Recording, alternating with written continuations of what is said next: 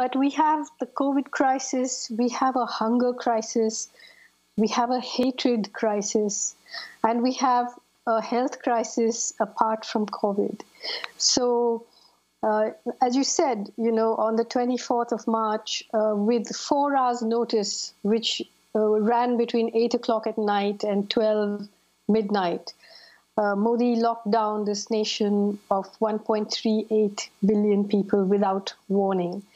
And the crisis that has created, the lack of planning, the lack of thinking forward, although like some states like Kerala, which you talked about, have done wonderful work, but from the center, the crisis has been exacerbated into something that might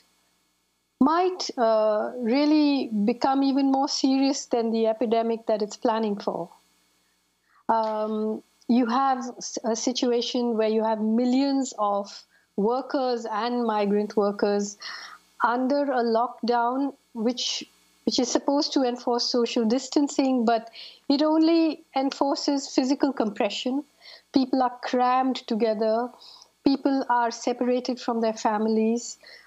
In many places, they have no food. They have no access to money even. They've sold their phones. You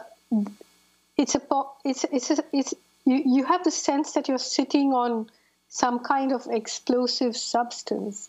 And yet at the same time, like you said, arrests are being made.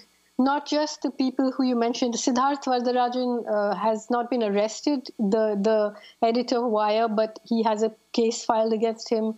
Senior lawyers who speak out against Modi have had FIRs filed against them.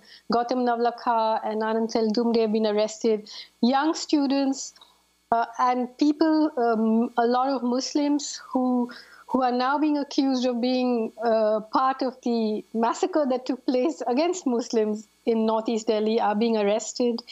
The circles are closing in. And the reason I said that the pandemic is a portal is that all over the world you have a situation now where, on the one hand, the powers that be are going to try and increase surveillance, increase inequality, increase privatization, increase control.